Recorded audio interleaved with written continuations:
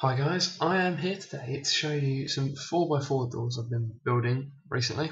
I've got 3 different types I want to show you, all of which have their own advantages. And I'm just going to go straight in and say the first one's right here, which I'll show you now. This door is they're all 4x4 vault doors by the way. So basically this is the first one. Works very, very cleanly. And main pros to this one are it's 3 wide, animation is all very clean, and yeah, it's pretty small in general. So the dimensions of this are gets a bit bulky down the bottom. Still only 3 wide though for the actual door. So that's over there is just part of the button. And basically, dimensions of this are 16 high. No, sorry, 16 wide, 14 high, and 3 wide. So yeah, that's pretty small, and yeah, it's not bad. However, this is not my only door. I have 2 other doors that I want to show you.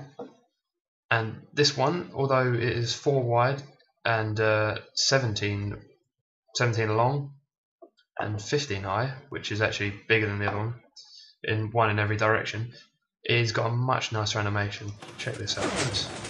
Look at that. It's got like the little teeth, and one of my favourite things is watch when it closes. The little teeth all lock in, and it's like they're actually locking together, like spinning. Look, it might even do a slow motion if you like.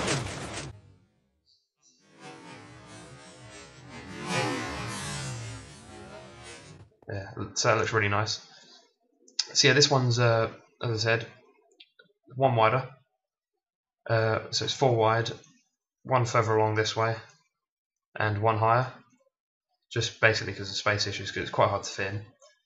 And then, yeah, this is my my final door over here, is the smallest one. Although I haven't actually fitted in a T flip-flop, I could easily fit one in. This one is actually 14 long, 13 high, and 3 wide.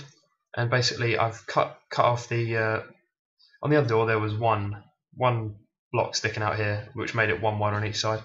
So basically I just found a way to compact it a little bit, take this one off each side, making it two lesser long, and I also made it 1 shorter because the on my other one there's a T flip-flop in it, which is actually making it 1 larger. So yeah, this one, although it is much smaller, the only annoying thing about it is the animation there. See that? See, it's still good, it's still clean. However, there is a bit of it gets a bit dodgy, so some people might not like that. But one of my favourite things about these doors really is, I can demonstrate on this one, doesn't work on all of them, but this one, you never see any visible pistons, not at any point. You can never see like the arms come across to grab the blocks like you can in the regular 4x4 doors rather than vault doors. So you never actually, even when it's opening and closing, you never see any kind of piston arms. So look, see, no piston arms there, no piston arms anywhere in that. So it looks really nice. So one of the main challenges really of getting this to work was trying to get the double piston extenders to work without interference from basically everything powering the other blocks. And trying to power these, the ones down at the side and the top and the bottom, without powering the extenders, because that actually causes like a great deal of problems really. And that was why I had to basically design my own extenders, and they are all over here. So on the one with the little teeth that come out, that one uses 1 of the 1 up, 1 down, and 2 on the sides. So this one's the one on the side. Works completely fine. Just yeah, and I'll probably make a tutorial for these at some point, because I've already made a tutorial for this one, so I will make for the other ones. This is the down one. This one's really small as well, and this is my up one that I have a video for. So basically, putting these together and getting all the timings right, and you can get, well, this. And yeah, so that was the main challenge really, getting these to work without ruining the the animation of any of the other ones, because when I tried to make it smaller, it actually just ruined it. So that's basically how it works, and although this episode isn't a tutorial, I will make one if you guys want one. The reason this is a bit later than usual, because I'm trying to upload like at least once a week really.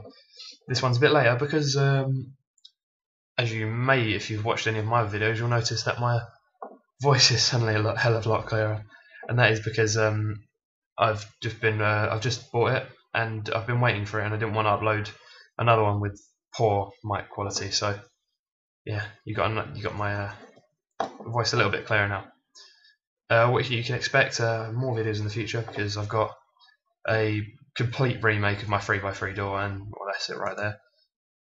Massively smaller, because the other one was just it was just huge, to be honest. I don't know why I uploaded it really, because I thought it was good, but then I kind of just was just messing around with it and just realised I could get it so much more. Go away.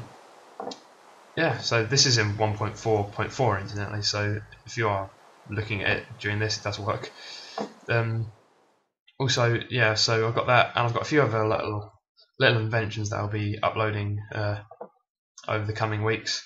So I hope you check them out. I hope you enjoyed this video, and that's it for me. Thank you.